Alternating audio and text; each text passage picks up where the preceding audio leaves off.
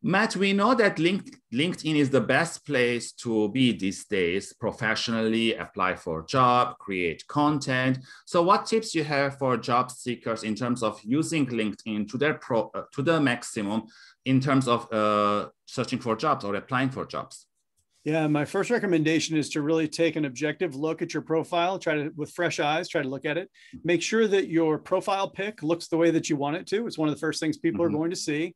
You don't want to have a little tiny head, you don't want to have a crop shot like that or something. And you certainly don't want the default, empty profile pic. People are going to see how much effort you put into it. So you have a good, high quality, relatively recent headshot. Yes. The second is that the background behind you shouldn't be the default either. You've got some real estate to work with there. Yeah. Love to say something about yourself, what you're into, the type of work experience you have, something that would be a great one as well. Yeah. I think inside of the about section, a lot of times we don't take advantage of the full real estate that we have there. I think you have as many as like 2,000 characters to work with. And I'd love to see job seekers in particular tell their story. What are you all about? Tell me about your arc in your life and your career. Yeah. Give us a little bit of a sense of what you're all about again. And don't shy away from being an actual person on LinkedIn. You don't want to look just like a resume, an empty set of skills. You want to, give us a chance to get to know you a little bit. That's important. And then the last one is that in the featured section, that's really a chance to showcase your kind of best of reel. So make sure that you've got either documents you've created, if you've done a presentation, something that you're proud of. People really look at that featured section to get to know you better. Yeah, those are great tips, Matt. But in terms of creating content, I feel like these days everyone is creating content.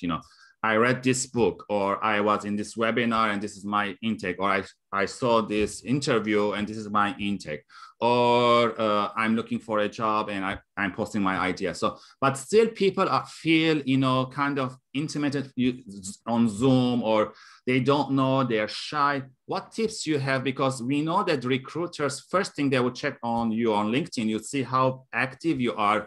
And as you have mentioned before, is your personality shining and what you can bring to the table? What tips you have for those people? Yeah, I think that it's just as important to engage with other people's content as it is to create your own.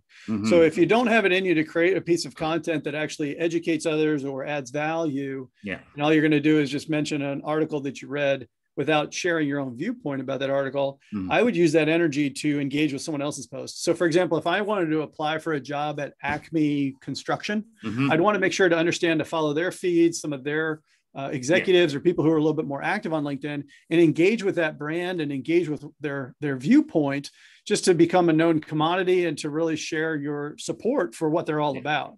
Yeah. At the same time, if you do have a chance to create content, if you are going to reference something, then it's not enough to say, hey, here's an article on XYZ topic from Forbes magazine.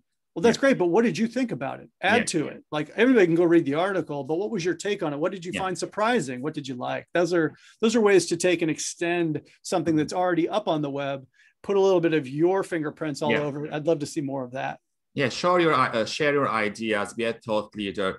I always say that, maybe start small, maybe 5 comments and 10 likes, and then gradually increase your thoughtness, increase your writing skills. So, because it takes time, not everyone can do that. And we all know that there's a lot of things posting there. Maybe, as you mentioned, follow the companies that you want and target them, because recruiters or people will notice that you make comments, and when you're applying, they will kind of make a connection. Oh, this is the person that I'm seeing, he's connecting with our content, and that will also increase your chances, right?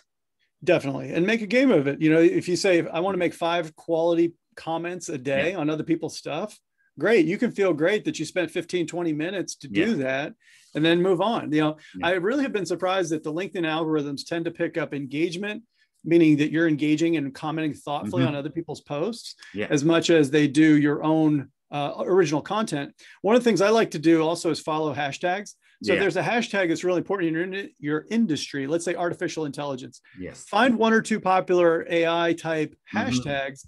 And when you go in to do your daily, your visits, for example, instead of sorting by top, if you sort it by recent, then you'll see sort of opportunities to get in there and mix up the conversation. So that can be helpful. Those are great tips, Matt. Thank you very much. Again, for the audience watching or listening, if you have any other tips in terms of using LinkedIn to the maximum, please leave comments below. Like and share this video, give us your thoughts, and tune in tomorrow for another question with Matt.